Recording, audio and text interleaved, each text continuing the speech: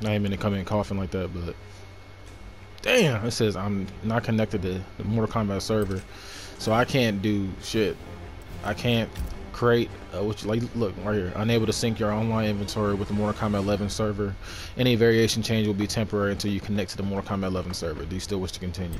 Like, bro, what the fuck? I can't play online against nobody.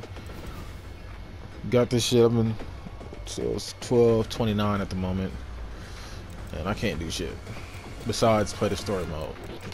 And I've already seen the whole story mode on the YouTube, so it's like, well, I don't know.